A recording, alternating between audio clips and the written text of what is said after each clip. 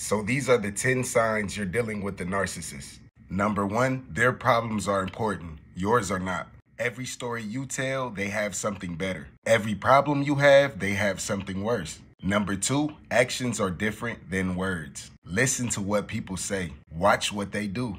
Actions reveal more than words. Number 3, they don't respect your boundaries. After being around them, you feel drained, confused, and tired.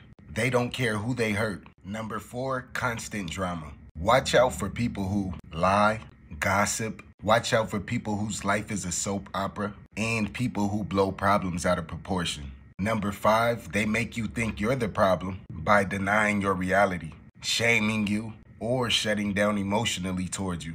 In other words, gaslighting. Number 6, silent treatment. They use silence to make you feel guilty for their bad behavior. Number 7, they're passive aggressive. Instead of being honest, they talk behind your back, turn others against you, and make small indirect comments that leave you confused. Number 8, victim mentality. They always feel like everyone is out to get them. People, society, even the government. They always make excuses, blame others, and rarely say sorry. Number 9, they lie. They exaggerate their stories to make themselves look good, and tell lies to feed their ego, and manipulate how you see them.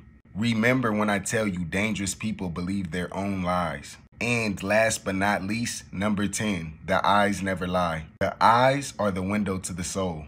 Believe me, trust your intuition. So that's all I have for today. My name is Mickey with the Sauce. If you guys would like me to make another video on how to deal with them, click the subscribe button.